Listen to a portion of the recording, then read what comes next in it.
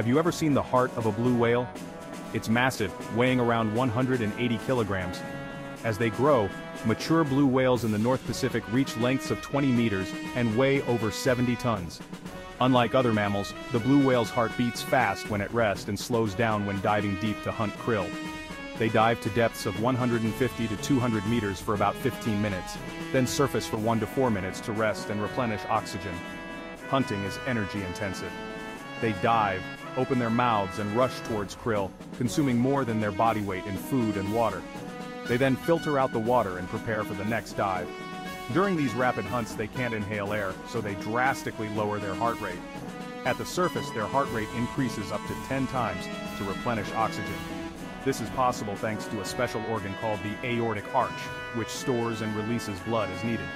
So if you ever see a blue whale at the surface, it might be rapidly replenishing its oxygen after an intense hunt.